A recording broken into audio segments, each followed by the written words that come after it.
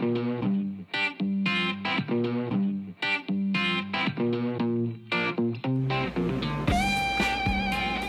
everybody, Dave Clark, aka the Pattern Guy. We're up at the pattern shop today. Gonna do a real quick short one for you. It's gonna answer a question that I've been getting a lot on the comments from the new Tally Ho guys.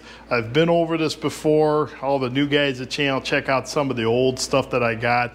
Would be appreciated, that would be cool. But I'm gonna do a quick thing real quick to show you what we're doing. I've got a lot of questions about shrink percentage and doing this the old school way versus, you know, doing the 3D printing and that. So what we're doing is, I don't basically, for the 3D printing, you do have to do it in percentages. That's the way you have to do your program.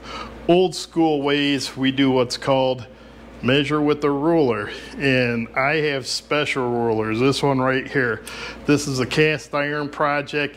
Cast iron actually is 1/8 of an inch shorter than a regular one, but today I'm going to show you one. I'm doing a steel pattern right now. It would have been a good one to show you guys, but I'm in a hurry trying to get this thing done for the customer, so I don't have time to film.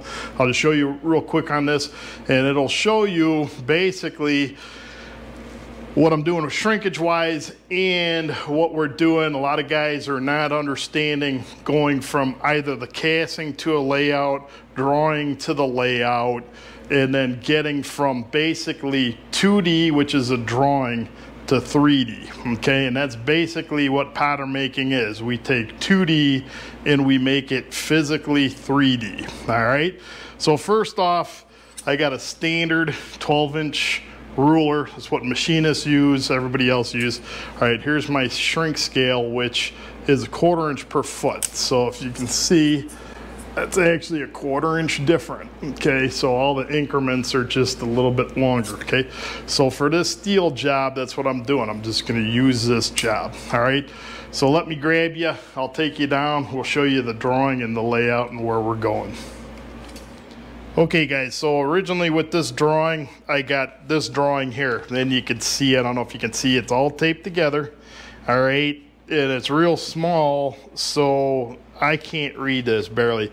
So I took it over to Staples or whatever, and we came up with this drawing here, all right, which is the exact same thing, only it's bigger for me, okay? So this drawing, in most drawings, you have at least 3 views, a top view, side view. This actually is a bottom view. This is what's called a section view. And if you can see, BB section, it's like taking a saw, cutting this line through, and then you're looking at it this way. That's this view here. All right, and there's a couple other sections here. So from here, what I do is I take this drawing and I redraw it on what's called a layout. It's over here. So what we do with this layout, I actually put my shrinkage in here for one thing. Then the other thing, you can see these green sections here. So the casting actually only comes to here, but this hole has to be machined. So we got to take away some of this metal in here. So I have to actually add metal for the machine to take off. It's called machining. All right, so it actually makes the hole smaller in the casting so that when they machine this, they got some stock to take off, and that's for numerous different reasons. It's you want to have a nice, you know, clean surface in there, but you got this green part that's going to come out, that if there's any bad metal, that'll be in there, okay? And then you'll have a nice clean surface down in here. Same thing, I got some machine surfaces out on the outsides here too. All right, so this basically is going to be what the pattern looks like. This is going to be the top of it, and this is from a side view. So what you got to do is you got to learn drawing basically, and you got to learn how this is actually this tipped up here. So let me get the pattern down here and I'll try to show it to you. So one of the things I'm going to try to show you here is basically looking at it, the different views. It's going to be very hard for me to really do this for you. It's it's one of those things, you got to be there when you do it. And the other thing is too, is like I said, you got to know drawing and you got to know the job too. And it's a thing of repetition, getting to do them. This particular job, I've been doing this for 40 years. I really had a hard time seeing how I was going to build this job. You know, I've been away from pattern making for a little bit of a year, minus some small jobs in here, but this one took me a little bit. It's got some tricky core boxes to it. So what I'm going to try to convey to you though is it would have been nicer if I would have done this as I was doing it. I just didn't have time. But here's what we got here is my layout from looking down on the pattern. So here's looking down, okay? So you have basically this circle's on the drawing, but you can see these outside shapes here, you know, on here. You know, this surface is, you know, this surface here, and then I got to put a core print on here for that there. Let me go grab the core box real quick and I'll show you that. It'll show you a little bit more on that. Okay, so one of the things I did when I was making a core box for this, these inside parts right here, that's all hollow in there, and that actually projects over to here where you got these 3 holes. There's like basically 3 holes here. That conveys to these 3 parts here. This is going to make a male, which is going to make a female on the casting. All right, so when I did this, what I did was, you can see, I don't know if you can see it, I got a blue line here. So in constructing my core box, engineering my core box, I basically took out where I needed to part the core box to make sure that the part's going to come out. All right, so I knew I could get past here, and then the line comes up here. I won't be able to get the sand out here, so I'm going to make my parting line on this red line right here, okay?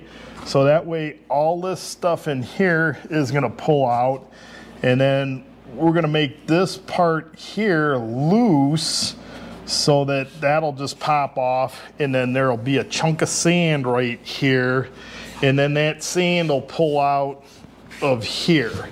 All right, I know it's hard to understand, and don't feel, you know, like you don't get it, because it takes a lot to get this. All right, so basically this is this up here, these pockets right here are these pockets in there, okay? I don't have the top part made yet, but that's basically what that's gonna look like. This round part here, that's right there. All right, and then like I said, that conveys over to here. So I got my slots here, okay? So that's kind of hard to understand. It's very confusing. It would be nice if you could see this core made, the mold made. I'm not going to be able to do that with you. One of these days we will try to. I have a smaller foundry myself. We'll try to get down to my foundry, do something similar to this, where you can see the cores, you know, making the hollow spots, and you can hopefully see the 2D going into the 3D, okay? But like I said, you're not going to pick this up the first time watching a video. It's going to take time after time after time after time. It takes a little bit to learn that. It took me 5 years to learn this trade, so, and I'm still learning today. So anyhow, that was just hopefully answered a little bit of the questions. We either have a casting, a drawing, we lay it out on a board with our shrink, with all of our machining that we have to put on. That way we know where the pattern's supposed to be. All right, so hopefully that answers some questions. What I'm going to do is, instead of me sitting in front of the computer typing for an hour, getting some questions answered, what we're going to try to do is make a little, you know, a few shorts here and there, and try to answer some of the questions on the comment section there. So that's it for this one. Everybody have a good one out there, and stay safe.